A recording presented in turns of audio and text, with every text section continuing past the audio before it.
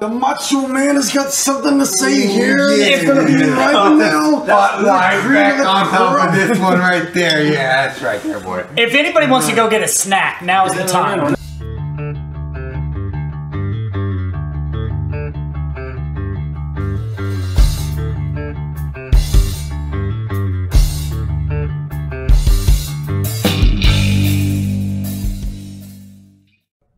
Welcome to Room 6, the channel dedicated to the local Las Vegas music scene and the people that make it, including me. I am Father Josh, and today I'm happy to be joined by the band formerly known as Hyperion's Horizon, now known as Hades' Hand. It's a special Halloween episode, as you can see, and I thought, what better band to have on here than a band named after hell. So, introduce yourself, guys. Well, my name is Eli, I play bass. Hello, I'm Terry, I play drums. My name is Nico. I do guitar and vocals. My name's Alex. I try not to suck. That hard. and your day job is? Yeah, I play guitar as well. Wait, are we? I think we're getting confused.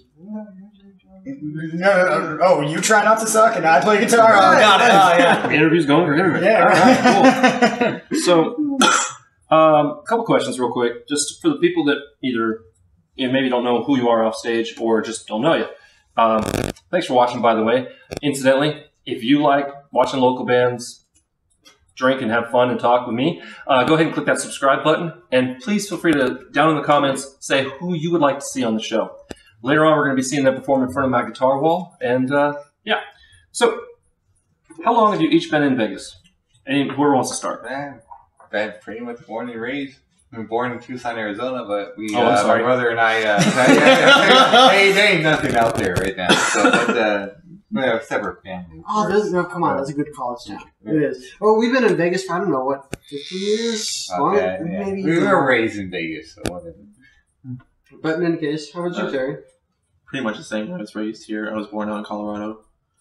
And just stayed out here my whole life. Jeez. I'm the weird one. I've only been here like 17 years. I'm Cali boy. I think we're right around the same time. What part of Cali? When? That's pretty much it. Good answer. I was born in SoCal, but I moved up to NorCal, and I moved here from NorCal. But I'm SoCal enough to call it San Bernardino. That's San Bernardino for those who don't know. The layman's. I'm from Right. Portland, Oregon. I moved down here when I was like 14. Nice. We have a lot of friends that live in Tigard. Nice. I grew up in Beaverton. Which is literally the suburb right next to it. Yeah, and I was this close to moving there, getting the family up there, and then some things fell into place. And it was like, well, kid's in a great school now, so I guess we got to stay here now. Yeah. And then one thing led to another. Wait, so schools out here are good? Where? She's in a charter school. Oh, okay. Yes. Yes is the answer. Shout out to Coral Academy School of Science and Math. Keep teaching those science and maths. Oh, her school's amazing. If I can just do a sideways real quick here. Yeah. All the charter schools, way better than the public schools in Nevada. I'm sorry, it's true. You know, if you know anything about CCSD, you know. But Write your local councilman. Right? My kid in kindergarten, she came home with a list of invertebrates. In second grade, she's looking at a tablet, and I'm saying, "What are you working on, honey?" She looks up and goes, "Probability." Yeah. Nice. That kid is... She and I have a podcast called How to Be a Llama, because she identifies as a llama. What are you going to do? And she was just... we just recorded an episode that's going to drop tomorrow with a friend of hers that had a sleepover last night, and they were talking about how, I learned like simple equations and this, and they started going off. And I'm like, I didn't get any of that at all in school. Oh, wow. So I'm getting close to that point where I Google it. If I have to help her with homework, I'm like, let me get my phone. Right. So I know you haven't been Hades' Hand for long. Right. How long were you Hyperion's Horizon before this? Years. High school. Damon and I started this band when we were maybe like 17. I was 17. I think Damon was 15 at the time. Right on. And so for years, it's been Hyperion's Horizon. What I remember, a little back history real quick. These two were in Hyperion's Horizon. These two are new to Hades' Hand, correct? I was actually in Hyperion's Horizon as well. Were you? Yeah. Near the end. Were you? Near the end. Was he at the NB Showcase? I don't believe he was. No, I don't think I was there So- for that. Faithful watchers know I used to front an indie rock band called The Suspense, and the second ever MV showcase, which I don't even think that's a thing anymore, but they were basically like, every bunch of local bands, you get a set, show what you do, you can sell merch if you want, and it was at House of Blues, which was cool. Yeah, The sound there's amazing. Yeah. We got 2 sound people, I love that. But we were on the same bill, and we opened. You didn't close, right? No. Some out of town band closed, I think. But Usually it's a national act that does yeah. that. But I remember my DIY like banner and all that stuff came from you guys. Running out there with your PVC little stand and your little vertical banners with your logo.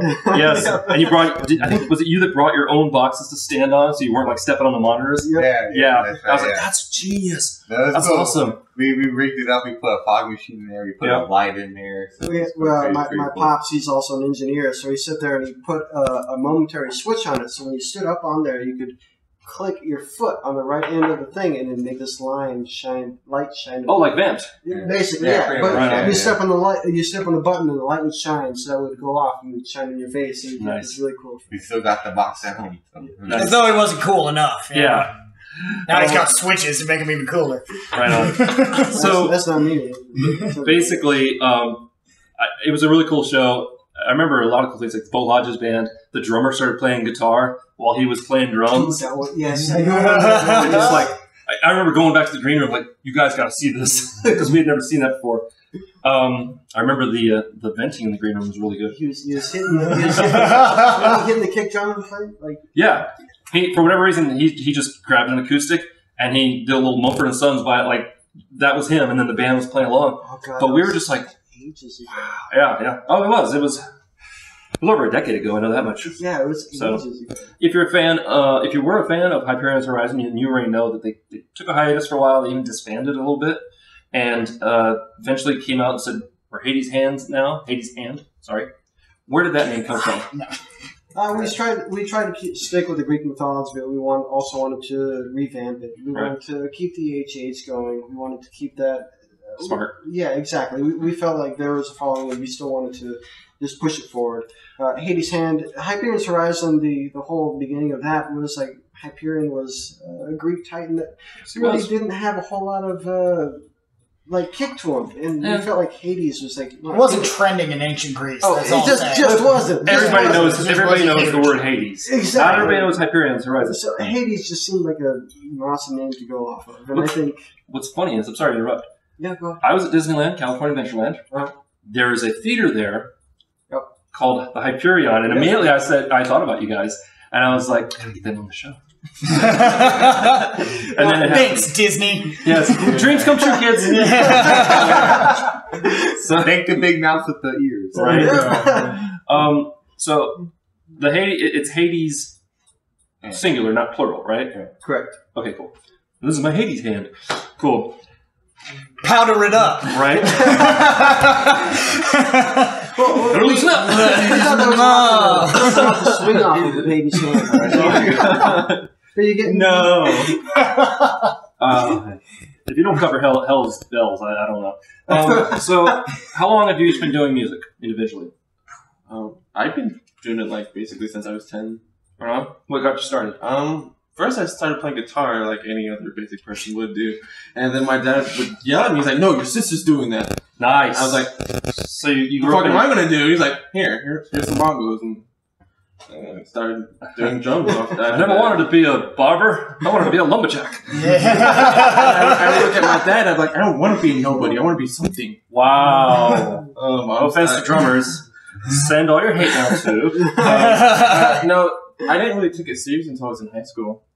I started doing marching band. I started doing drumline. I did jazz band all 4 years of my high school years. Jazz band will do it. That would really get you. It gets me from every genre possible. Then I pushed away from that and I focused on metal, rock, and then I stopped for a little bit. I was a truck driver, and then my other band I'm in got me back into drumming, and then I had these two hit me up, and I was like, oh yeah, welcome back. Nice. And I have listened to some of your the Hades Hand stuff, and it definitely, like you said, is a departure from Hyperion's Horizon. It's definitely a new direction. Absolutely. I'm gonna have some links down the doobly-doo for the Hades Hand stuff, but you definitely should check out Hyperion's Horizon as well, because it was driving. It was really, I liked it a lot, and I was like, oh man, I was bummed you broke it or you disbanded, but when you came back, I listened. I was like, yes, this makes sense for who they are, or at least who I can kind of guess who they are. We had time to grow, to learn, and I joined a band called Taking Dawn. Went on to a couple national tours with Adeline's Way, and I learned so much from them. So like I was kind of like very confident, like everything that I learned. Me and Nico conversing, like, okay, do you want to do this? Like, yeah, we want to do this again. Like, we love music. Like, it's great touring with other bands and learning everything like that, but it's not the same if it's like your own baby, your own project. You know? It's very different when you're playing for somebody else, when you're doing it for yourself. You know, it means that much more. Right. So I was like, let's get that going. I learned a lot. He learned a lot over the years. You know, we're just practicing, driving out, learning from different people, and then we're just like, let's do it again. But like, I want to rebrand it. I want to do something different, something new. Right. You know, like, yeah, like Hyperion's Horizon. It's a great name. It's a great title, great logo. We kept the logo, but like, I thought the name was like it was just like.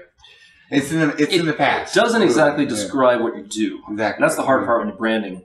Hades Hand is pretty like, we're not a country band. Exactly. Wait, we're not? Yeah, right. Just very disappointed. So that way. Did you need? I'm out. Yeah. I'll see myself. No, but Oh well then, I was remiss. Welcome to my home. Forgot the traditional clink. Got some antifreeze right here. Nice.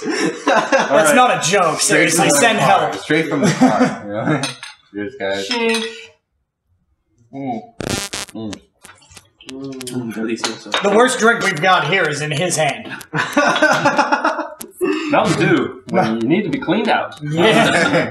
So then, as far as how long you've been playing music, you two before high school, obviously. Yeah, correct. Yeah, middle school. Well, actually, I started in middle school, so I mean, I started playing violin in like second grade. Right on. And then when I went into, it was back in Tucson, Arizona, because they don't allow you to play musical instruments in second grade here in Vegas for whatever reason.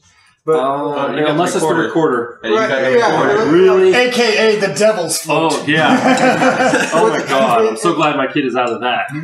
She's in sixth grade now. It's a sin in its own, to be honest. Oh. But in any case, we were in Tucson, Arizona. And, in Tucson, you get to be in third grade, and then you get to start playing a string instrument. But my parents fought, and they let me go into the orchestra at second grade. And then so I began there. And then when I walked into this the music store where I was getting my violin, there was a row of guitars. And I was like, fuck violin. That guitar looks fucking badass. It's got two more strings. So it was the pretty. It was the pretty that got you. Yeah, exactly. Yeah. They had this flame fucking design going up on there, and I was like, that's what I want to play. So, but in any case, I got the violin that day because my parents were like, no, shut the fuck up, you're playing the violin. Right. So culture. Not even that. It was just like, that's what we're committed to. That's what we're getting. So I get a violin, and I'm playing that, and then we moved to Vegas, so I had to drop the violin. Why? There was nobody to teach me really because of the age gap between the elementary schools, because I was in second grade and there's school district bullshit. Yeah. In any case, CCSD. Write your local councilman. Yeah, exactly. Moving forward, once I was able to play violin again, that's what I picked up. But then when I got into about 6th, 7th grade, my dad took me to a guitar store. We picked up a $100 guitar. And that's all we did for about 6 months. Nice. My friends couldn't get me out of the house. Right. And so that was...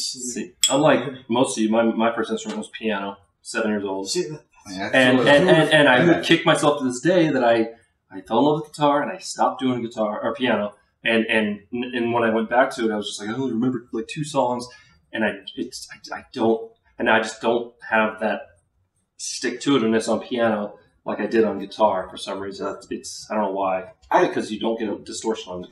I think guitar is much easier to come by, but at the same time, if you can play piano, as my pop said, you can play anything. If you can play piano, you can play anything. I must say, from that story you just told, I am very disappointed that after the guitar store, the story didn't turn to. So I took my violin, I turned it sideways, and I just started getting it. Okay, so to run off of that, my orchestra teacher was actually kind of pissed because I was coming out with Black Sabbath and fucking AC/DC in the middle of fucking class on that bow. Like you couldn't stop me because those strings are actually tuned to a fit. So if you tune them, you hit a power chord every fucking time. Every time, And now there are like string quartets doing that stuff and making money at it. So, yeah, she was not the happiest teacher in the world, but it was still done. Right. That's the cool thing. Like you can't just like play rock and metal or play any genre of music. It has to come from the heart. You have to be made for it and loved for it. Right. Jimi Hendrix. Play what you feel. Exactly. There you go. So, that's all it is right there. I got to break into a segue because Damien and I got in trouble in high school. So I was in orchestra. No. Damien that never happened. Damien got into a jazz band, and he's been playing bass in the jazz band for a while. And I was like, we've been playing guitar and bass for a long time. I just never actually joined a high school thing involving the guitar. So I was like, fuck it, I'm going to join the jazz band and be in a class with my brother. That was probably the worst best idea ever. Worst best idea ever. We pissed that teacher off so many times. Tangents. I can hear it already. You're like, remember this song? Yes. The drummer of that band was jamming out to the Trooper, AC/DC, Metallica. They're like, we're supposed to be taking a test right now. I'm like, yeah, fuck you, man. Basically. We're fucking playing Metallica right now, man. And then it's like, can you play that scale? I was like, oh yeah, sure. We played it. And then he was like, fuck you guys. Alright, you guys got it. He was like, fuck you guys. So So that brings up an interesting point. You two are brothers? Yeah. All your life? Yeah. Thank you. Oh, man. There was a small time. Unfortunately. Moving on. How long have you been doing music? I've been playing music since I was about 13. I was playing baseball, and I made an all-star team, and I had 2-day practices, and there was like 2 hours in between the practices, and I couldn't go out and like skate or anything like that because if I tweaked an ankle or whatever, my dad would have been pissed. Right. And so my oldest brother played bass in a band in college called the Hot Beef Injectors. Fucking nice. Yep. So also the name of my fantasy team. My slogan every year changes. It usually has something to do with Star Wars, like the Return of the Beef or something like that. Something hot beef. Yeah, but so he got a job working for a field turf company that installed field turf. For example, Boise State, the blue turf. That was my rug in my room for many years because he installed that, and when it was done, they had a bunch of extra whatever, and he thought like, dude, how often are we going to see a blue turf? You know what I'm saying? So I went through the process of like undoing it because it comes in like that thick, and then you break it up with like this. They have a machine for it. Okay. And you break it up, and it becomes little blades of grass. And so I did that whole thing, and my rug in my room was literally a piece of Boise State's field. That's hilarious. Yeah, and so it was all over the country, so he was traveling a whole lot. And when that happened, he left his bass at home. And me being the little brother, thinking everything he does is cool, I picked up the bass and literally started thumping along and trying to figure it out. And then I don't know how it happened because of various reasons. Like somewhere along the lines, I learned how to read tab. And once that happened, it was like a door opens. Yeah, you're like, I can play the songs. I can play anything that I like. And then, like me and my brother, we sorry, authority figures, but we discovered illegally downloading music, and once that happened, it was like, dude, we had a library that was just astronomical, and it was like, seriously, anything I can get my hands on. Funny thing, guess what streaming service still to this day pays the most to artists? Really? Or what one? Napster. No kidding. It's still a thing. They got ads. That was going to be my guess. Guys, let's bring it back. Let's bring back the Napster. What's Napster? He just aged himself. I get I'm the youngest, but what's the Napster? Can somebody get him a sippy cup? And because I'm dressed like a priest and I've got Hades' hand here, I'm going to say Lars Ulrich can go to hell. You blew it! You did. You really did. You too, Carlos Santana. We understand why you did what you did, but you fucked it up. History shows it didn't change a thing. You did. If my wife told me if for some reason if we ever find ourselves at a party or whatever, and Lars Ulrich or Metallica's there. Ooh, sorry, wrong pipe. Right, He was looking for the C. Yeah. She said, "Don't introduce me to Lars Ulrich because I'll deck him." And my wife is almost as tall as me, so she would do it. She's gonna lead with the jab, right, and then bah! No, maybe an Ariukin. You never know. She'd take that engagement ring and make an impression. We saw that at the Rob Zombie concert, didn't we? Yeah. There's this crazy chick. We were watching Rob Zombie. We were at the very front, and she had like rings and stuff. And like something started happening. Some guy started picking on her, and she went up swinging, and the ring caught the guy. He had a big jack. Yeah, no. It was bleeding. It's just like if you ever see two girls fighting in a bar, back up and tuck everything in because it is just gonna chew you up and spit you out the other side. Fuck yeah. Especially if it's like, hold my earrings. Oh shit. So you sing Tucson too, huh? No, man, I grew up in Victorville. Aren't they cousins? Yeah, right. You know how women from Arizona hold their beer? They give it to their man. No, but their earrings. Nice. Well, since we're going there, this is germane to a conversation we had off camera. Why do Italian men wear gold chains? So they know where to stop shaving. Hi-oh! Send your hate mail to room6lb@gmail.com. Thank you. All right, moving on. Getting back to my job. Early musical influences. We kind of talked about that already in terms of just like how you got started doing the music, but what was the music that got you like jazzed and got you like, hey, I want to play that, or I want to do that kind of music, or whatever? Yeah. Well, if I may, go for it. Oh, he's gonna just dive right on in.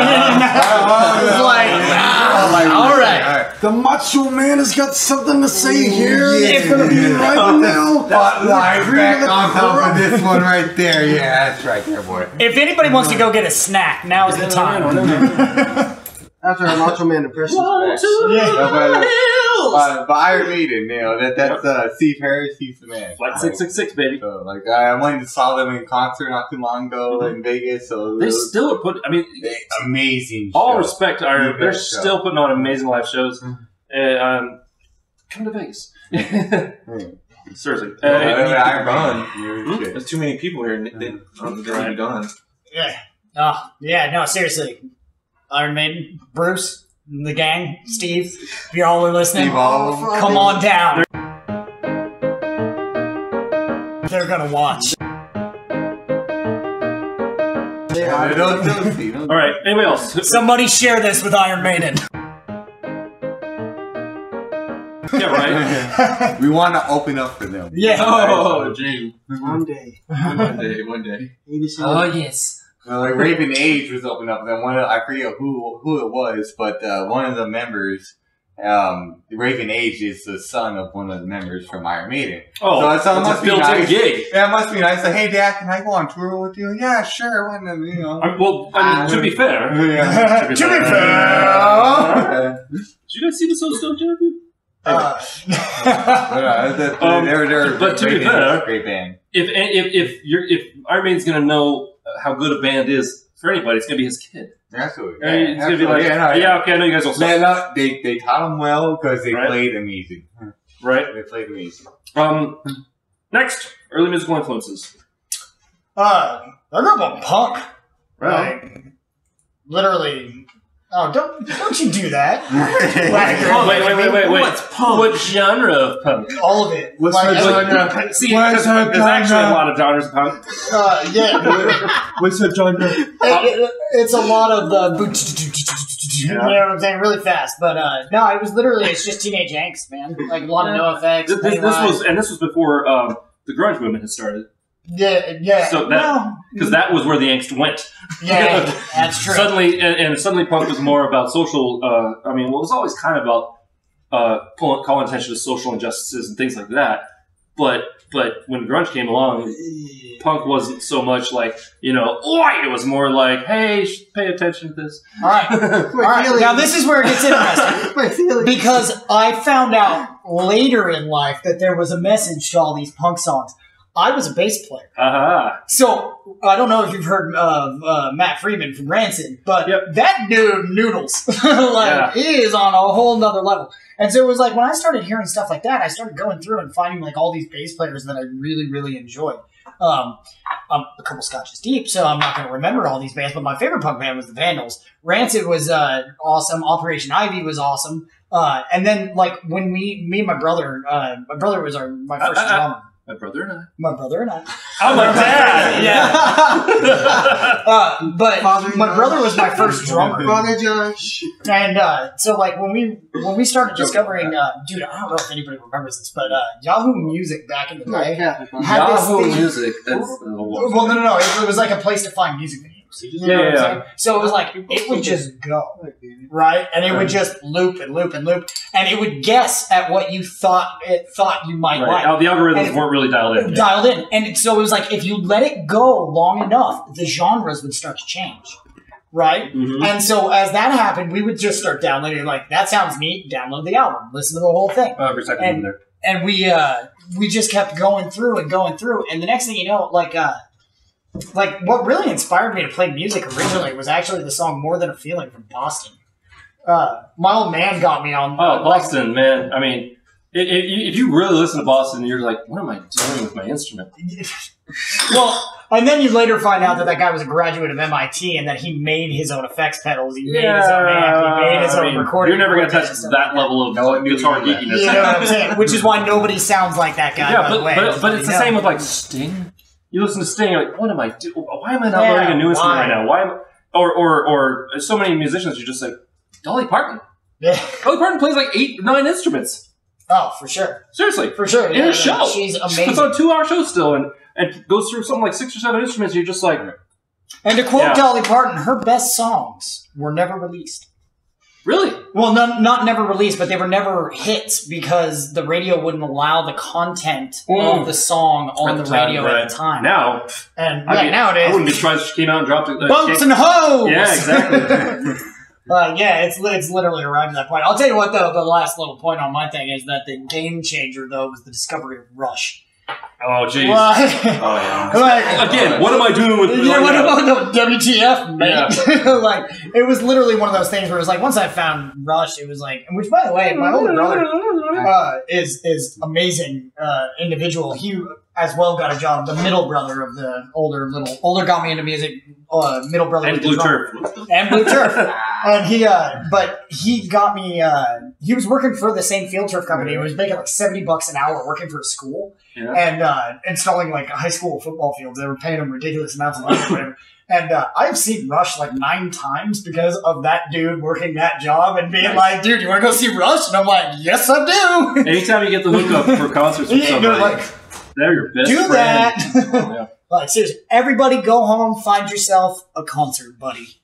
You need one. I'm telling you, it will enhance your life in many ways. Or just be in a band and you get to end a concert. Every day's a concert. He is your concert buddy. Right. Concert buddies. Moving from early musical influences to current influences, aside from your own stuff, what are you listening to now? What's your like go to? Get you jamming now. Right now, I'm actually on a Shinedown binge. It's funny you say that. I just recently came off of one.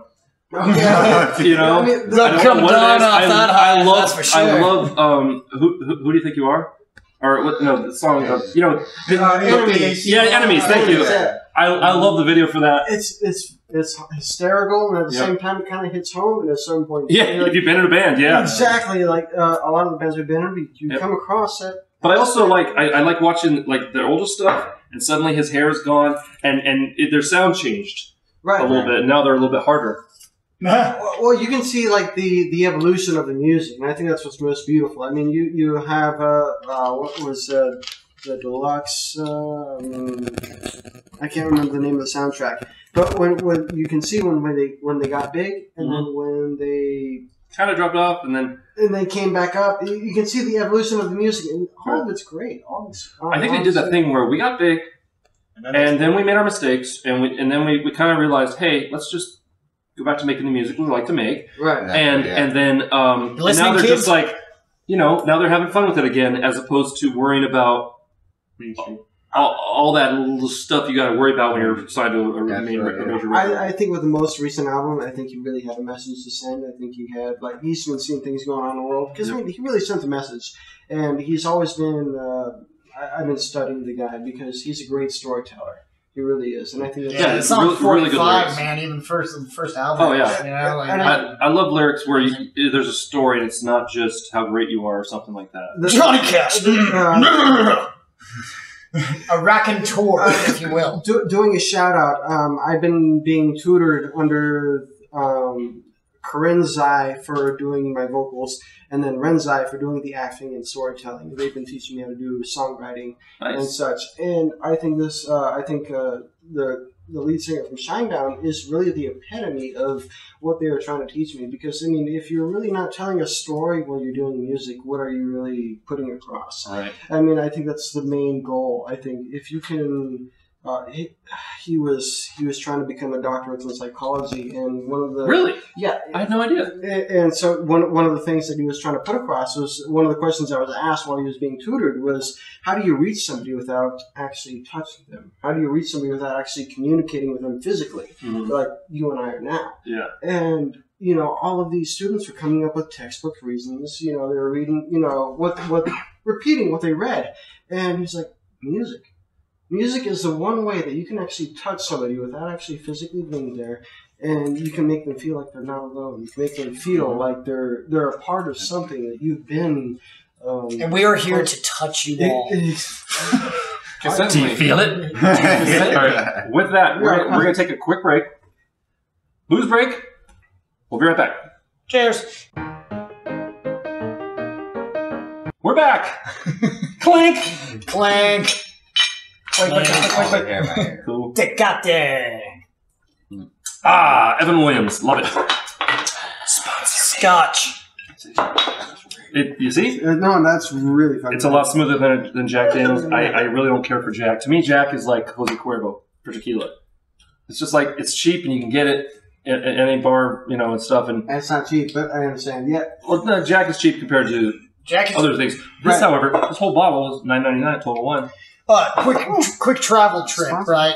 If you're a raging alcoholic, stay the hell out of Australia. Because a bottle about this big of Jack Daniels is $50. Oh, yeah, because and nature's trying to kill you. Although I will say this is that nature, everything there is trying to kill you. Remember that? Right. But the thing is that it works just like here. So, even in Vegas, we have Black Widows and different things like that, but they're all on the outskirts. Once you start getting into the suburbs is when you start running into stuff like that. But if you're in the middle of the city, you don't really find a whole lot of that. It's the same thing in Australia. Because it's all the stuff that, and all, the thing that you find, where my brother lives in Surfer's Paradise is, brown snakes and stuff like that, but you literally have to go out. Unfortunately, where my brother lives, they also have flash floods that take them from where they are and bring them in. So you go out to go start your car the next morning, and you got a 10-foot snake in your carburetor. They're like, oh, there's your problem right there. Susie, what are you doing in there? Yeah, it is what it is. I thought my belt sounded funny. Yeah, pretty much. Why am I hearing? Why is my belt hissing at me? Right. He seems really pissed. So we do have to finish up after the booze break with current musical influences for you. Who are you listening to right now? Well, my favorite guitar player is this kid out of Australia, ironically enough. Speaking of Australia. Coincidentally, he means. He's from Perth, Australia, which is literally the only thing on the left side of that country.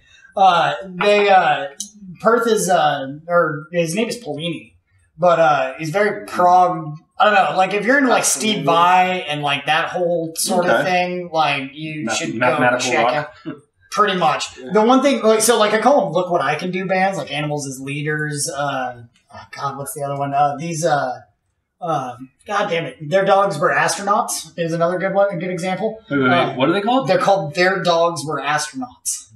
That right there screams prog rock. Yeah, pretty much. there's a whole lot of those "Look What I Can Do" bands, and I like Polini more than the rest of them because he's a lot more musical than the rest of them. Like, don't get me wrong, I really do want to see what you can do. Right. But there are times in like a lot of that music where it's like they'll hit something really cool. You know, like, and especially with like Animals as Leader is very genty, very cool, very fun, and stuff like that. A lot of like crazy rhythmic patterns and stuff like that. Right. And then they immediately run away from it, and it never comes back. See, I like that. I like that. I'm playing, and it's it's radio friendly and stuff, and I'm playing. And here's a chance to, and then I'm going back, and you're like, wait, oh, you can do stuff. Right. Which is why Adam Jones from Tool is like one of my favorite bands. Is like the one thing that him and Jerry Cantrell from Alice in Chains were the two guitar players that taught me one thing is that you don't need a million notes, right? You can say more with 3 notes if they're the right 3 notes at the right time. But you know who taught them? It's Brian May from Queen. Oh yeah. I mean, you talk about playing just the right notes for like anytime when I was again fronting the Suspense because I was all the guitar. I couldn't do a whole bunch without completely dropping out. Yeah. So I really had to figure out how can I not just go down to just soloing and how do I make it to fit the song? And that's what I tried to do was I tried to say, okay, what would Brian May do? You got to be in 2 places at once. Pretty much. Yeah. Or you can go with the a loop pedal or something. But I have a loop pedal. I still, to this day, cannot go more than about 8 bars before I'm totally off. Yeah. You got to be like right on it. But there are guys around town that definitely make a living doing the loop pedal. You know, Donzo's Cosmos. You got Jeremy Cornwell and Sean Eiferman. You got guys that's their bread and butter is solo gig, doing the loop pedal, doing covers, building a song from scratch every single time. Great. If it works, it works. Not personally, it's not. Yeah. It's just. Right. Did we get your current musical influence? I think we decided. Yeah, we need to go to Terry. Terry. What are your influences right here? How is old or new? How is Terry? Mine's pretty. Speaking of my pomegranate for me. Wow. First of all, so get your dirty hands off my pomegranate. Never touch another man's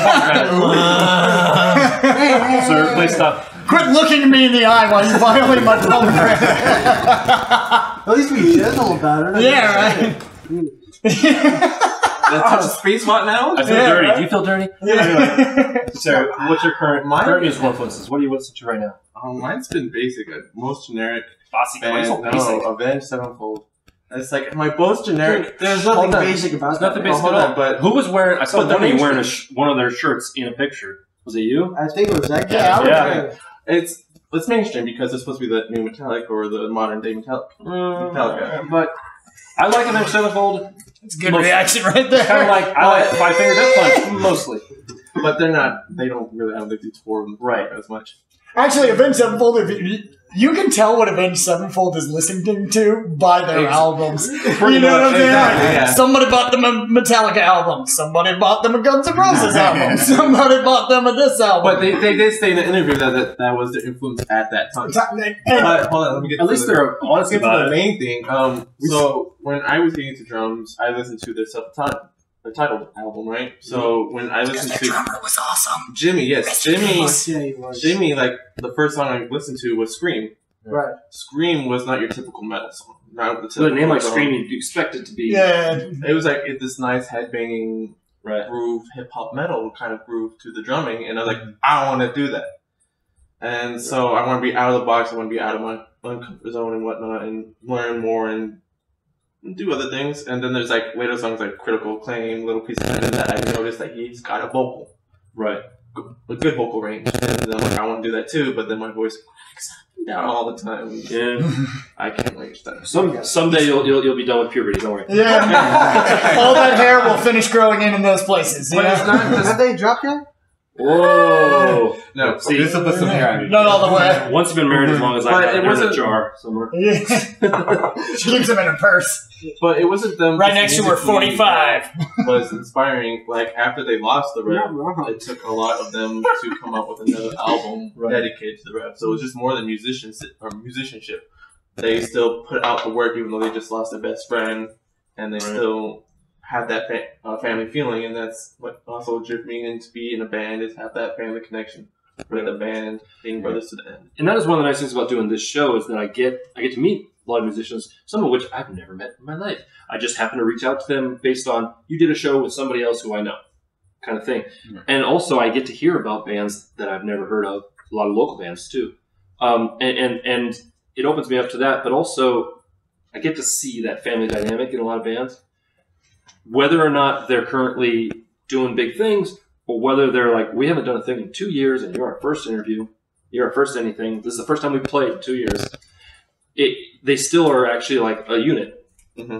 And I get that from you guys as well. Just I saw your hilarious, what was that video? Hilarious hijinks or something like that. You made an outtake video basically. That was with Zach. That was with Zach. Yep, that was our music video. Thanks, Dick. The word hilarious was in it. Anyway, well, thank you for that. Yeah. Still good times, still good memories. Yeah. All right, hold on. Before I know you're trying to segue. We're trying to keep this within like 9 hours. What are you listening to? I'm sorry, we skipped you. Recently, I mean, fuck that guy on a personal level, but I mean, current. No, current right now it's In Flames, Breaking Benjamin. Breaking Benjamin. Yeah, I love the way they're like the head bopping, the head banging, stuff like that, the grooves, the breakdowns. I like any band where you can't help but kind of do this. Yeah, whether you fucking like it or not. You're like, you realize you don't even know you're doing it. You don't have to be in metal. Just all right. All of a sudden, they become bubbleheads. And a lot of that comes from either it's bass driven or it's drum driven, or bass and drum driven. Yeah. But it's like it's rhythm section driven a lot where you can't help it. Yes. Breaking Benjamin. Thank you, Mr. Scientist. You know, like thank you, Scientist. Yeah. Dude, their bass player's stupid nutty. Yeah. Stupid nutty. I like that. Like in the shop that I work at, that's usually like normal on the playlist. Thank you, Mr. Scientist. Not where I work. Thank you, Scientist. Yeah. They're gonna eliminate the Mister eventually. Yeah. All right, it's time. I'm sorry. Were you done? Oh yeah, pretty much. Yeah, he's done. Yeah. No one cares. Are you done yet? I hate that question. Anyway. Yes, I guess it. So I'm married, yeah. It's you're married? Love you, Leah. Yes. Here's to the people that put up with us, no matter who they be. We're only as good as the women in our lives. Trust and believe. Or men. But for all of us, I think it's women. But anyway, what is her name? Steve? Steve? Yeah. You just met my wife. Her name's Larry. Which, by the way, curveball. No, it kept talking about this Larry and a woman walks in. It's a nickname, but it makes sense. She's good. She's a lovely lady. You hear that, honey? Not that you're ever going to watch this, but I love you and you're beautiful. You hear that, honey? I don't know what you're doing with this guy, but hey, man, our marriage can drive and our relationship can actually vote. So, you know. Nice. Wait. Oh, hold on a second. Is it old enough to buy its own scotch, though? Sorry. Yes. No, it's not. Almost. We've been married. We'll have a good celebration. Sorry. What I meant was, our marriage can drive. We've been together. We've been married 17 years. We've been together 19 years. So yeah, our marriage can vote. Nice. Sorry, our relationship can vote. Anyway, congratulations. Thank you very much. We'll see you in 4 years for the party. I hope you all come out. I digress. Moving on to that most hated of interview questions, especially for musicians. How do you define your musical style? Oh, Jesus. That's easy. Elevator pitch, boys. Let's go. Like, define what we do? Like, what? I mean, we don't really like genres. We sound like us, man. We sound like postmodern. You know what? Hardcore. Come to a show. You'll know. No, seriously. I refer you to the movie Airheads for the answer to this question. Wait, repeat the question because I'm a little slow because I'm a drummer. So Daddy drove in a car with me. Let me do this. How do you define your musical style? In tempo. What? I'm a little slow. You gotta go faster. How do you define your musical style, Ed? You right? He'll pick it up. You know, I think I got this one. Okay. Upon giving it some thought. Hold on. All over the place. And you're not allowed to say, well, it's Hyperion Horizon with this. With this, yeah, no. Like, the cool thing about this, and keep in mind, I mean, like, we're still kind of, you know, new at this as far as whatever, and more songs are being written. And it's like, we all kind of, like, edgy would be the best way to put it in a word. But at that's the same a vague thing. Yeah, but the thing is that it's more like, if you like drinking, smoking, straight West Coasting, and doing all the sort of fun things that come along with the lifestyle of rock and roll, like, you're kind of in the right ballpark. But the interesting thing is that as time goes on, like, we all have this eclectic group of influences and stuff like that, that even though it's going to be like, this is what we do, we're going to start incorporating, like, all of our other influences into what we do. And so it's going to be like, I mean, obviously there would be way heavier bands than us, but we're not out there writing 80s power ballads, that's for damn sure. Yeah. I did an episode about answering this very question. It's important that you do have that answer. Yeah, because you do have to. Because number one, even just on emails or your bio page or whatever, you got to have kind of we incorporate this and this and this or whatever your answer is. But I think you definitely are on the right track. Yeah. I can't answer the question any better. You're going to need surgery to remove this boot from that ass, all right? Okay, Stone Cold Rock. But I think, no, you're definitely on the right track. We talked about your earliest, musical influences, the jazz and the punk and everything. And it's going to find its way in. It just is. If you're doing, music with a band for a certain amount of time, you're going to be like, hey, how about something different? Yeah, it's not, but it's not even that. It's just like, Guthrie Govan is obviously. The name rings a bell, but I can't remember why. Guthrie Govan is a guitar player. Let me school you. Like, if you have not just fucking YouTube Guthrie Govan, all right? This guy, like, if you're into tasty licks, man, this is the way to go. But, like, the funny thing is like, dude, he'll just randomly shred, and then it'll be like the best blues player ever and all this other stuff. But all of his songs are like 2 minutes long because you should be able to say what you want to say within that period of time. But Guthrie Govan, unless you rush. Right, yeah. But he when you're instrumental anyway. But like the thing about him was that he said that you should steal everything in the sense of like your techniques and stuff like that. Like tapping, you're never going to sound like Eddie Van Halen. You know what I'm saying? Because Eddie Van Halen plays exactly like Eddie Van Halen. You might be influenced by Eddie Van Halen, but you will never be Eddie Van Halen. I like a little dose, just like a little touch of tapping. Right, just to be like, accent. And then you go back to what you're doing, not, I'm going to do a 6 minute long solo, and half of it's going to be tapping and the other half's going to be bends. It's like, come on. Yeah. Look what I can do. Right. Yeah. But I feel like that was what he was getting at, where it's like, no matter what you learn along the way of life, the little techniques, the little like nuances and so whatever, you're never going to be your favorite musicians. You're always just going to be yourself. And so they don't exactly come out right. So all of us have all of these different influences from all the things and all the songs that we've learned over time and stuff like that. We'll start to incorporate all these little subtle nuances of all of our influences or whatever until it eventually becomes just us. Right. And it's just a thing that we do. And like, I always try to put a target on it. I want to be hard rock. I want to be metal.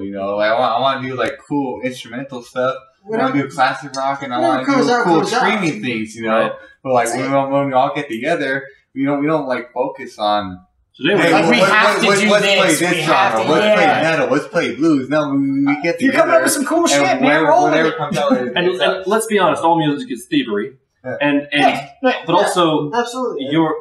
If you're right, say you're doing we'll just say straight ahead hard rock song, and you're doing a guitar solo. Yeah. And you're like, what we sound really good right here is a little bit of wah, wah, wah, a little bit of blues progression. Yeah. If it fits. Go for it, and people, and serve the musicians are going to be like, "Hey, I know what you're doing." Yes, there's always that one song when you're a band that eventually you write a song, you're just like, "This is different than what we normally do," but it's fun because we don't normally do this. Yeah. See any Offspring album ever and find that one song. Dr. In there. It's in there. Just find it. It's in there. Dr. Dexter. Can you believe that? You know that, right? No, I don't think so. He's got a PhD in physics. Oh, it's Brian May. Lead singer of... That's astrophysics, and that is a whole other... The dude has 3 papers that are published as scientific fact. This is Brian May we're talking about. Brian May. But also Dexter, the lead singer of The Offspring, has a PhD in physics. Because, just in case that whole music thing didn't work out. you never know. I think it was physics. That was actually my first physics concert or it was chemistry. But yeah, so moving on. Because this is going long. Musical goals as a band, aside from playing with Iron Maiden. If you replace Steve, I'm going to be pissed. At Lost Radius, I opened up for Chevelle, so that was pretty cool on the stage. Nice. That was pretty badass. Unfortunately, I didn't get to meet him. But as a band, as Hades' Hand, you've already had the wrestler walk out to one of your songs. Which song was that? Sell Yourself. Sell Yourself. Sell Yourself, and what was the wrestler? Do it to what? Wasn't there a wrestler that picked one of your songs to walk out to?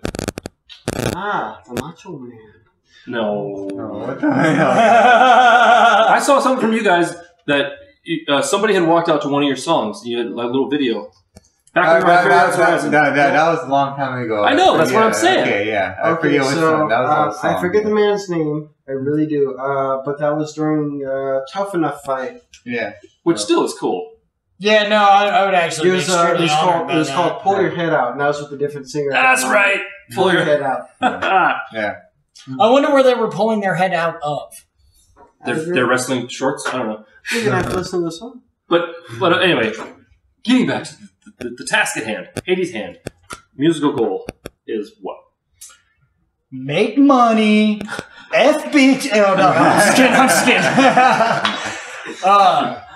Dude, like, get out there, man. Like, me personally, and I'm sure, like, most people here, is to become a professional musician, a professional entertainer. Right. Travel the world, meet new people, see new people, and then, like, of course, get paid would be nice. Yeah. That'd be great. To make a living doing music without... That's the dream career. The trick is to not do it where you're also having to deal with the downside of being a professional musician and touring all the time. All right, I won't do heroin. You know what? I promise. Good. Yeah. I've been through that. Hey, you know where the drummer is? Yeah. Hey, why the drummer? But like guitar players. I look at a lot of these songs that have like a lot of meaningful messages and stuff like that. And I look at the comics on YouTube and say, hey, this song helped me through this depression. This helped me through this problem or something like that. That is huge. That's like I want to that means so much to me. I'm not saying like I would love to help someone out in that form through music. There are worse things in life, certainly. Yeah, so like maybe like I might have like certain problems. I portray my problems through music. And like ask, hey, this is what my problem was. That's how I dealt with it. And maybe someone else one day be like, hey, you're not alone. You're not alone. Thank you for passing that information. But like, I'm like, I really agree with that. Yeah, no, it's kind of weird because like I want to change the world in my own little way, right? Because I have this theory, like what the 6 degrees of separation are. Where I know you know somebody. Actually, as a matter of fact, we actually just discovered the 6 degrees of separation. Right, we are exactly. What up, Sean? We're exactly 2 degrees of separation. Turns out he knows my drummer, Sean Flume, who was the very first interview on this channel. No kidding. No kidding. Dude, that's awesome. I'll literally see him a little later, so that's fun. And anybody who's seen one of my whiskey reviews with Sean. You know him as well? Part of the whiskey tribe? Woot! What up? Sorry, only whiskey drinkers. Get out of here. I don't it's cheap bottom. You got it. It's all I do. That's all good. But yeah, so like I kind of want to change the world in my own little way, and like I feel like the way to change the world is to kind of like better yourself in a weird way, right? Mm-hmm. And then we all know human beings are monkey see, monkey do. Right. Within 6 people, that will have worked that way, its way back to me, and I will have changed the world in my own little way. And there's going to be a little pay it forward. Yeah, and it's just like, that's all I really want to do. It's like, I really dream of the day that I get an email from little Timmy in Tennessee that's 13 years old and is like, dude, you're my favorite band. Well, guess what, Timmy? Your birthday party is about to be the shit. You know what? I always wanted. That's really awesome, actually. That reminds me of something I saw that I thought, I would love to be famous enough to where me showing up and doing a gig in your garage blew people's minds. Yeah, it would be awesome. Just like Foo Fighters. Yeah! They did the garage tour. Yeah. How fucking awesome is that? Did you see any of those videos at all? I did. There's a guy, the guy, for whatever reason, they let the guy play guitar with them, and he starts playing dun dun dun dun dun. And Dave Grohl's like, "All right, I guess we're doing all my life. Here we go." But I was like, "Oh, I'd love to be that. To be on the other end of that would just be like, we are gonna blow our fans' minds by doing this weird little, just not going to like a little venue. We're going to your fucking house." Play in your garage, drinking your beers, invite your friends, right? Straight up. I mean, it's just like the little things like that influence far beyond anybody could ever imagine, and it's just one of those things where it's like, I don't know, the world's kind of in a weird spot right now, where like we're kind of fighting for the social conscious of it all. Yes. Yeah, and it's just like, I don't know, I can't control everybody else. Y'all do whatever the hell you want to do, but me personally, it's just like I'm gonna live the rest of my life to try and be better. Right. Be better than what I was yesterday. I don't want to work every day. I want to go into the world and do what I actually love. My career is music. Hey, if we can make a few bob along the way. Live healthy. I don't have to be rich or anything like that. As long as I can do what I love and be happy about it. Done. These guys help a few people out. Still idealist. Yeah. Now I want like a better paying job. And also be paid to do YouTube and do music and all those things. I wanted to all. Yeah. Queen, anyway. All right. Moving on. Now, you haven't been Hades' Hand long enough to really do a show as Hades' Hand, right? Correct. No. Oh. So we're going to go back a little bit to the Hyperion's Horizon. Sorry, guys, who weren't there. See you later. Yeah. No, actually, you read Hyperion's Horizon, son of a bitch. For a little while. Yeah. So, actually, we're going to go more... Remotely OG. We're going to go individual. Favorite show memory that you've been part of? It can be good, it could be bad, it could be somebody ended up in jail or whatever. Those are the best ones. What are you talking about? For me, it's what year was it? When we won December the Hard Rock Rising. Sicily, 1923. Yeah. We were practicing so hard. I forget what year it was, but Hard Rock has this competition. Hard Rock Rising was. The Battle of the Fans is what it was, and that was kind of an iconic moment for us because we really didn't feel like we were the best band there. We really didn't. But we still just like. But the crowd was into it. Yeah. Yeah, of course they were. They were into us. Yeah, we won it. I'm feeling two conflicting memories of this all day. Wait a minute. One of them went back to the green room. I felt like we were up against some really good competition. I felt like there was other bands that were better than us there. That's at least the way that I took the whole situation. But you won, right? We did, but at the same time, this we won for Vegas, but then when this whole global thing, voting, that's when PR work and politics come into play. Yeah. Oh, that was a great accomplishment, this thing actually won cool, actually big competition in Vegas, But that was your favorite show memory, was being part of that and winning that competition? Yeah, because honestly, we weren't all expecting it. We were playing our heart out. We were having fun. We were having a great time. It didn't matter what stage we were on. Yeah, we were could have been a dive bar. It could have been the Hard Rock Rising. It didn't matter. It's we played the same every show just to try and cause that influence and that draw. And all of a sudden, they called our name out and we're like, what? Oh, what? That sounds wait a minute. That reminds me of... no. Eli's in the bathroom taking a crap and I'm what? Just let me get these up and... People's Magazine. That reminds me of another band that was on here, Crimson Riot, pop punk band, yes, who their day job is the Roxy Gun Project. Yes. They hold that record I told you guys about. Yep. They totally weren't expecting to win We Will Rock You, Season 1. You see it on their face, they're like, wait, what? Oh, wait a second. And they won. Yep, I've got another, from Season 2, We Will Rock You. Got the Nocturnal Affairs coming up here in a couple weeks, so stay tuned for that. I'm excited. I don't know whether they won or what the final outcome was of that. I can't find it online, so I'm going to have to ask them. Anywho, favorite show memory?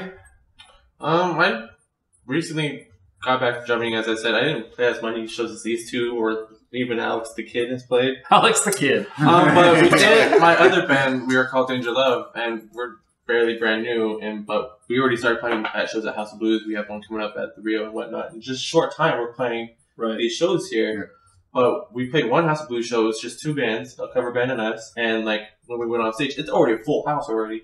And so we've never had a complete full house. And just seeing the whole crowd, we're just like, don't suck. It wasn't that sucking. It's just like, continue my bands. So what was the name of that band? Danger Love. Danger Love. Link will be in the doobly-doo. Did you get that name from Love Without a Condom? Is that what it is? Our first Danger Love. I just hit things.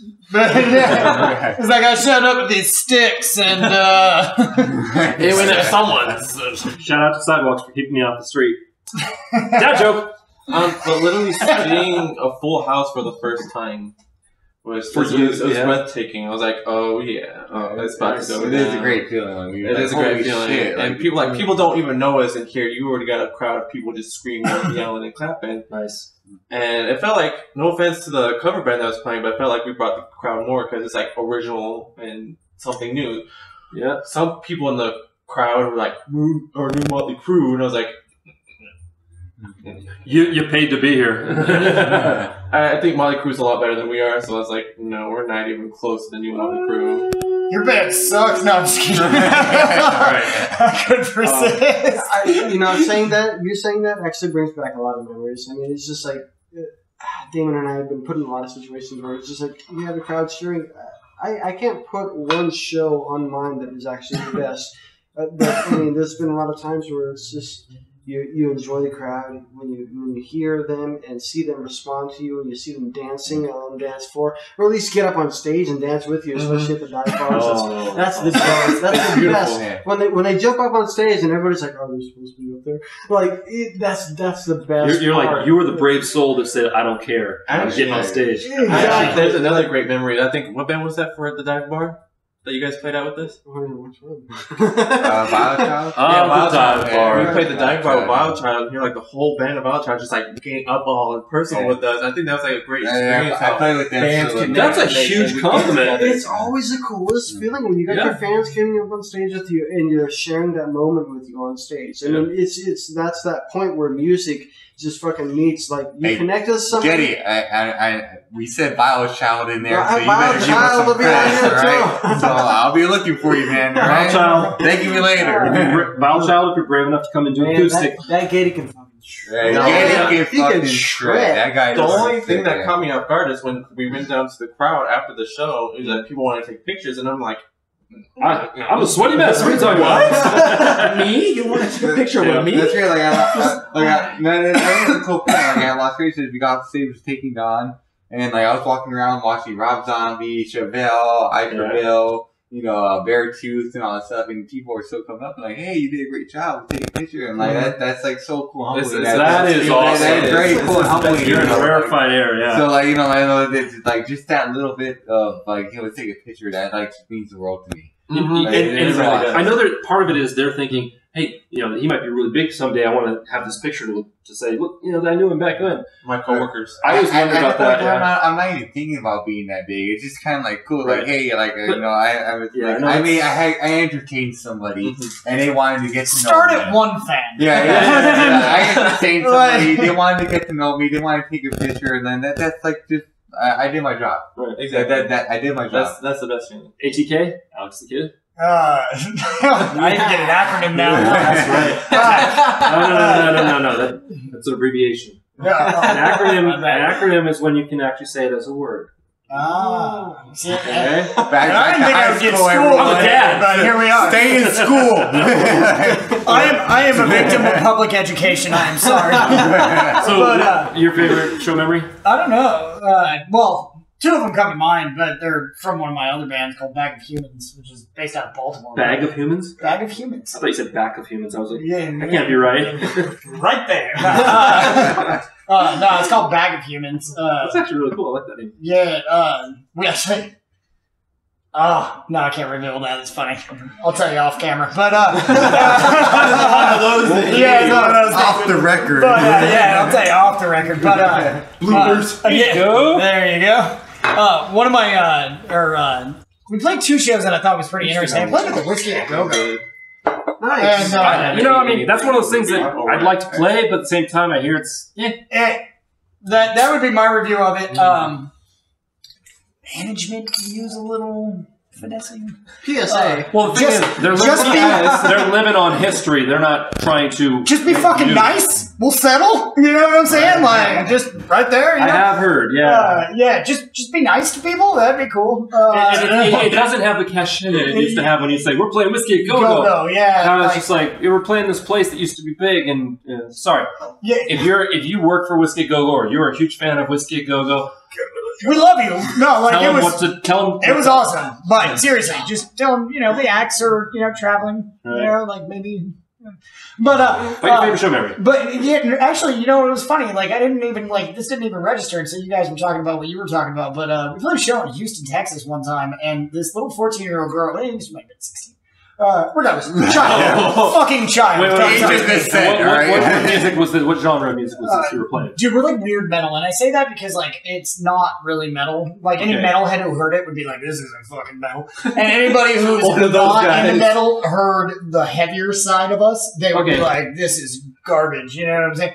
Nobody likes our fucking band, but we love our band. Check us out. What is the band called? Bag of Humans. Right. Bag of Humans. Yeah, well, I'll give them links and stuff like that. You can check us out. And then you can not like us too. But for what it's worth, I really like You need to talk to the last interview I did, the young man named Joey Hines. He's actually the only person who's been on twice. And I had to create all new questions for him. He was the last interview of season 1. This is the first interview of season 2, I believe. Oh, thank you for that. So season 2? If I'm wrong, let me know in the comments. I can't keep them straight anymore. But his marketing is he has shirts that he sells. They're black with white letters that says "Fuck Joey Hines." And you see solid marketing. You see the shirts at his shows. And you're just like, yes, it's beautiful. It's a thing of beauty. Yes. Yeah. So that's what you need is like, screw bag of humans or whatever. Yeah, but straight up. Actually, I used to have a shirt that from Adverse Side Effects, ASFX. On the back it said, "We may suck, but we're on stage." That's like beautiful. Yes, that is. I would wear that 100%. Yeah. But no, this little girl came up to me and she had bought one of our CDs at the thing, and then after the show she was like, "Can you sign it?" That's a rock star moment. And I was like, "That's the best feeling." Fucking why? But then immediately after that, I was like, "Yeah, sure." And then I was like, "Hang out for a minute," and then I left and I went and found all the rest of my bandmates and I had them all sign. Oh, she only asked you? Yeah, she only asked me. Wow. And then I'm sure. I mean, I don't know if she. You were just the first person, yeah. Yeah, but But that's really cool. You should have got her email address, right? Or some way to contact her so you could say, "Come to our next show." Yeah. Bring some friends. Hindsight being what it is, and all. Yeah. We were actually pretty good. We had an email list, so even if you didn't buy one of our shit or things or whatever, we would tell you when we were coming back. Right. And hey, look, all I'm saying is them temp companies have made trillions of dollars off of knowing your email address. That's all I'm saying. Yeah. If you're a musician and you're watching this and you don't do this at shows already, take the time. Email addresses. It's huge. Well, nowadays, just even what's your at, what's your Twitter name or whatever, because it makes a huge difference. People feel like that personal connection. Otherwise, you're just hoping. Yeah. We're doing a gig. I hope that you hope you show up. Meanwhile, by getting their name and their method of contact, you can say, "Hey, Tony," or "Hey, Susie," or whatever.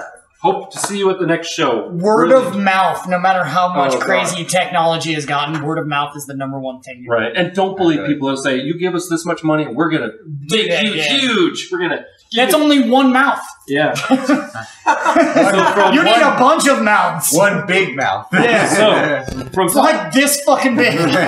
So from talking about, certain venues and certain shows, we're moving on to... What's your favorite venue? Certainly not Whiskey Go-Go. But that's the thing, is that it's like the venue itself. I'll tell you mine. It wraps in with my favorite show memory, House of Blues. Number one, they've got a sound person out front, and they got a sound person off stage left, I believe. They're talking to each other. You sound amazing to you and to the audience. Not only that, the green rooms are freaking nice. Every one of them has a shower. The main green room has a huge hood that vents whatever. Do you remember that band that went in there and toked up? They walked in, they toked up. My wife was in the audience and smelled it. She's like, oh, I might have to leave. I walked in 10 minutes after they were done, and it couldn't smell a thing. But also, that's because it was all out there by the wife. But the other thing is, it's my favorite show memory because I had the Rockstar. I checked off like 3 things off my little Rockstar wish list thing. I got to play the House of Blues. My wife showed up with friends. But no, I got to play and have the crowd actually, like, there was a crowd. And they responded. I mean, it wasn't a huge crowd, but, there was a crowd. And I had a guy in front, and he did this to every band, apparently. Viridian, who also has been on the channel, they played that show. They're good. And I talked to their guitar player, and he's like, yeah, that kids did the same thing to me. He said, hey, can I have your pick? After I was done playing, I was like, yeah, go ahead, bing. I'm feeling, all right, man. And he stuck on his forehead. But it was cool. Licked it first. And if I remember right, it was a pick. It was an Incubus pick. Incubus had, I don't know where I got this pick. Somebody gave it to me.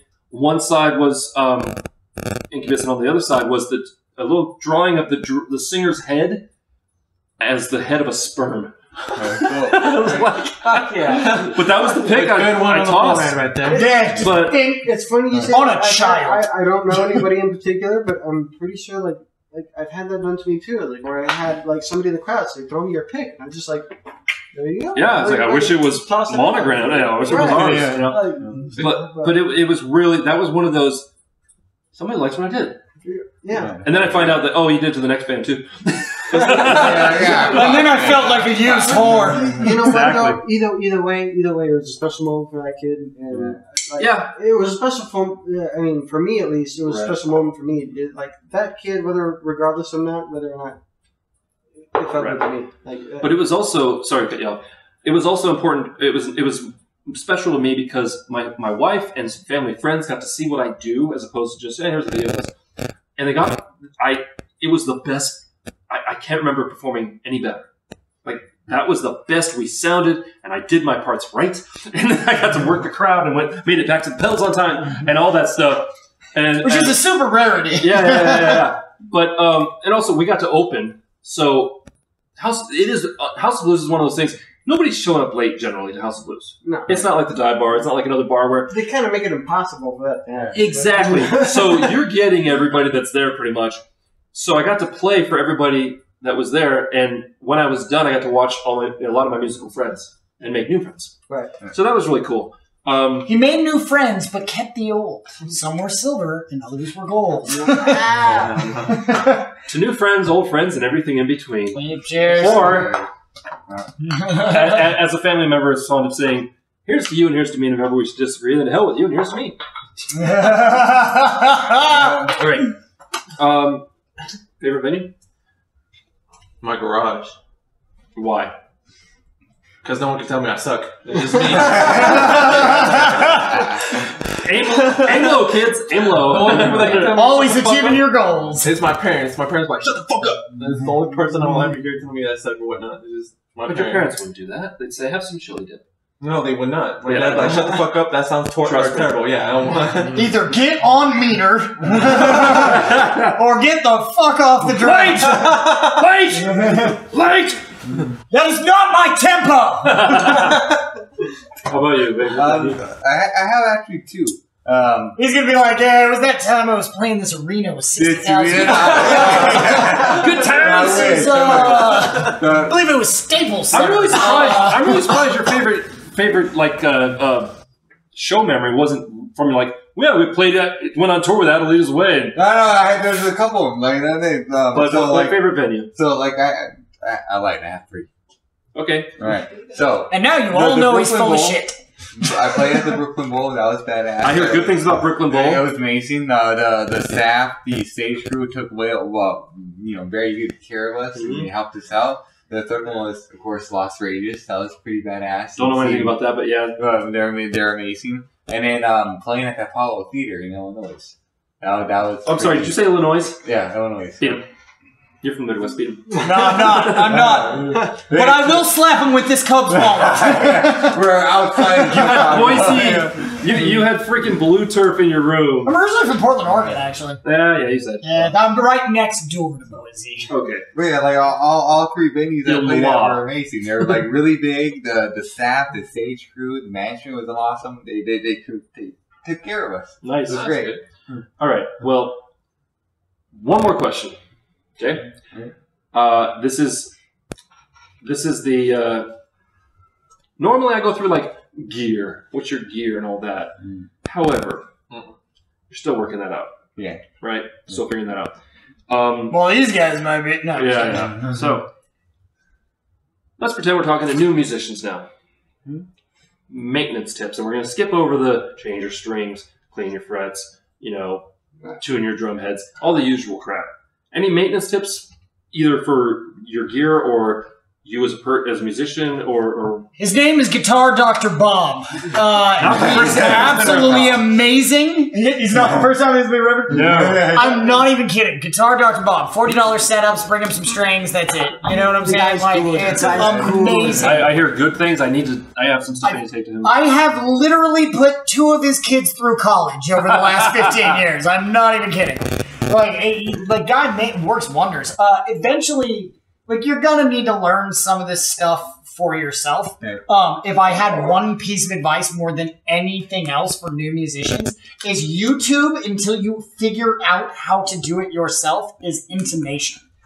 Like, yes, just, for the mother of God, figure out, and if you do not know what the word intonation is, then Google it. Find out what that word is, and then type that word into YouTube and figure it out. Because basically what it is once you get past the 12th fret, the octave repeats. And it's one of those things where it'll start being a little sharp or a little flat. And you need to make sure that the upper notes are the same frequencies as the lower notes, or at least doubled. So 440 is an A, 880 would be the 12th fret of whatever. So you need to make sure that it's lining up on exactly the double of whatever its previous note is.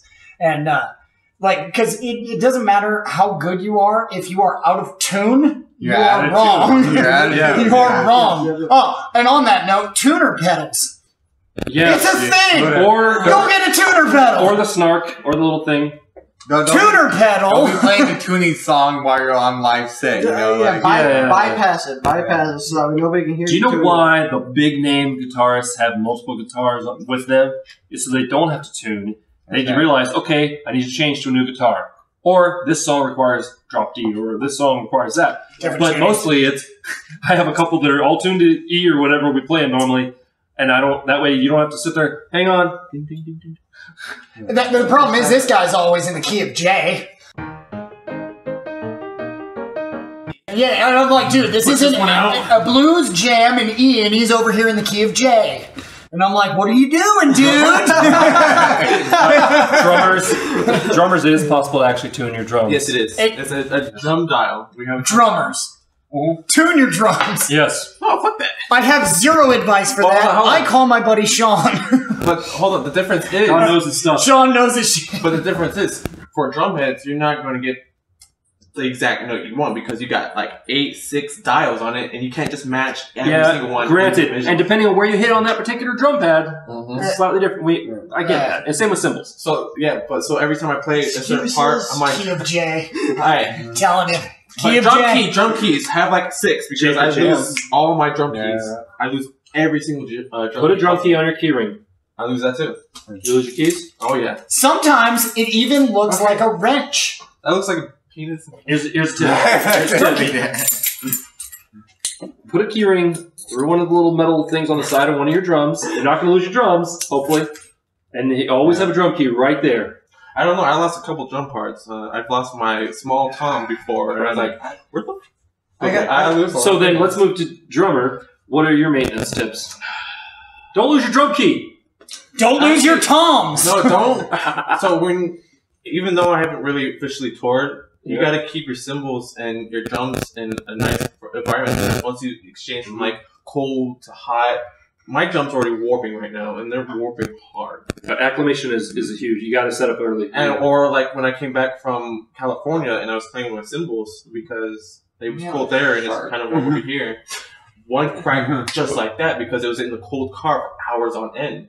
So So you don't have an actual like hard shell cymbal case? I'm too broke. Right. It's worth hard it. shell. It's worth it. It really is. You know who's got one? Cases. Good luck being rich. You know who's got a hard shell cymbal case? Sean. Sean has, and by the way, Sean Flume, if you ever need drumming, just saying. Outside of that, I gotta say, Please.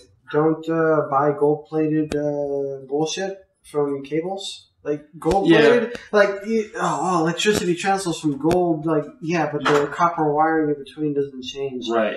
Don't waste your money. Not even for recording. No, just buy the normal cables. It's the same electricity transfer. It's the same bullshit. Don't waste your money. Get. I mean, go to a studio, a real studio, see what they have. They're not going to have any of that gold-plated crap. Exactly. Yeah. Exactly. So don't waste your money on that shit. Yeah. Right. Yep. And honestly, learn how to coil cables. Oh, that's important. Over under. I didn't even think of it. I got one important essential. So when you're in a band, communicate.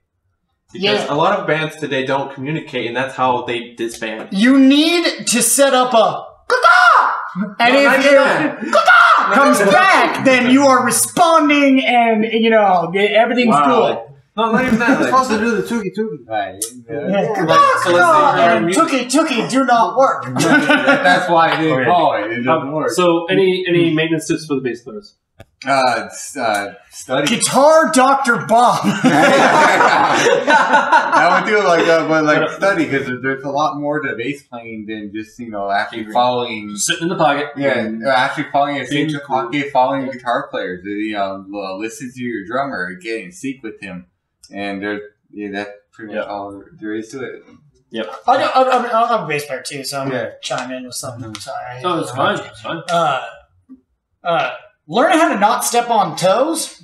There you go. That'd be a good piece of advice. There's a reason. Know your row. Slow your row, dog. Yeah, but no, it's not only that. This is more in reference to gear. So at some point in time, especially if you want to do this for a living, you have to actually understand how a frequency spectrum works and where you're supposed to fit into all of that. You can hear it. There's there's a reason why a lot of if you ever get recording software or whatever, there will be a setting, a preset setting that is scoop it or whatever, and it's because, and basically what that does is it leaves you a little bit of the bass and the treble, but it gets rid of all the mids, and that's the reason. The reason for that is because depending on where your vocal range is, as well as guitars and stuff of that nature, fit into that mid range. So if you are, as a bass player, are there, then you are literally muddying the hell up all of your stuff. Yeah, there's nothing worse than hearing a band. You're like, I know this would sound awesome, except all I can hear is a freaking bass player. Just overtone. Or all I can hear is the kick drum vamped. Or all I can hear is I love vamp though. I found in vamps particularly, if you're in a place that's the kick drum is through the chest and it's bass, what you do is stand right up at the front of the stage. Your legs are blocking the subs, and all of a sudden I can hear lyrics. Hey! Oh my God, there was a singer. That guy was singing all the time. I saw. Are you familiar with Tyrants by Night? We love you. Are you guys familiar with Tyrants by Night? Your name's ringing a bell. Oh my God, go see them. I'm trying to get them on the show. They're trying to get on the show. It's scheduled, but they are. Imagine if Metallica came out today. Oh, you're hearing, you're like, this is so reminding me of Metallica. But it's so good. But now here's my thing is that because I always felt like Metallica's thing was that in the 80s when everybody was coming out, look, they were taking rock and roll and metal and stuff like that. Yeah. And they were just going in this direction, which added all the extra to it, all the hair and all of this and all of that. He wasn't screaming he wasn't yelling at the beginning of things. Yeah, by the way. And then Metallica comes out and they were like, "Yeah, we're not going to do any of that. We're just going to give you some of this." Yeah. And it It was none of the fancy, pretty shit. It was just the nitty and the gritty. So, are you saying that this band I'm saying is coming out? I have not enjoyed myself watching a metal band perform so much as I have Tyrants by Night. They actually opened a show. They did it like it was vamped. They had the curtain. Before the curtain opened, there was music. Nice. And they had and everybody's just like, and they opened it. It was like you can see the drool. Yeah, and they did it right. But also, Vile Child actually was playing that night too. Oh, yeah. There was another band, I can't remember, you'll have to see the video, link here, that I did reviewing Tyrants by Night. But, yeah. Links. But there was another band, I can't remember off the top of my head, but the lead guitarist had a Flying V white guitar and a matching Flying V violin that he would think, and he would be... I was like, what am I seeing? This is amazing! I wish I was talented. Right? Well, gentlemen, Me too. it is time to make the music. Cheers. No music. Clink, clink, clink, clunk. I want to thank Hades' Hand. Are you gonna be okay? You pounded that Mountain Dew, bro. Bro, are you going to drop a 30 second though? He's fired up, man! It's not 30 seconds. It's like 54 notes. But they're going to grace us with one of their new songs upstairs in front of the guitar wall, so stick around, and thank you very much for watching. And we'll see you right upstairs in room 6. Ba-da-ba-ba-da-bum. Bah!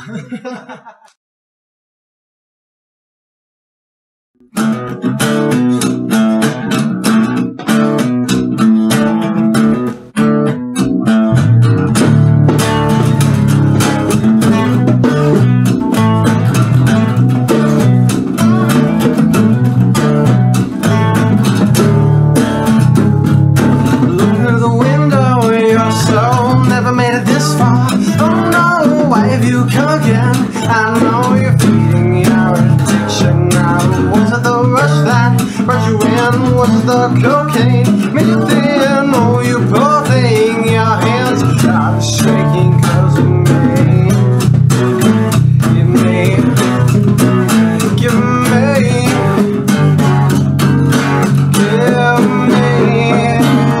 I know you want what you can never have. I know you heard, you do this 'cause you can. You think that I can give you what you need. Go down, let go, sell yourself to me.